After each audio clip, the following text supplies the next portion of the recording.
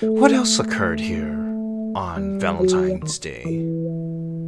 Oh, right. We have that one massacre from that weirdo Al Capone weird mob guy. Arizona was signed into the United States.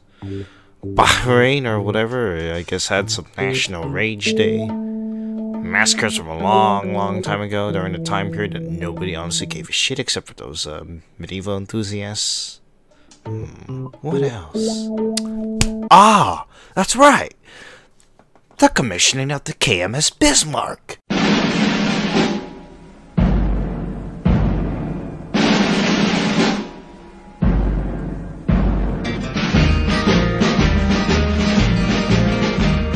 In May of 1941, the war had just begun.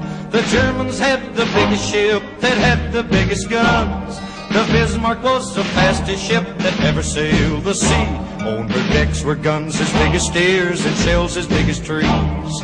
Out of the cold and foggy night came the British ship, the Hood. And every British seaman he knew and understood.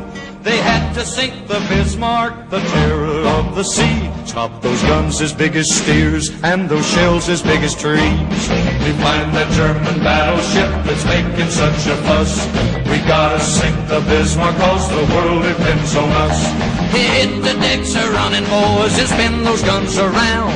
But when we find the Bismarck, we gotta cut her down.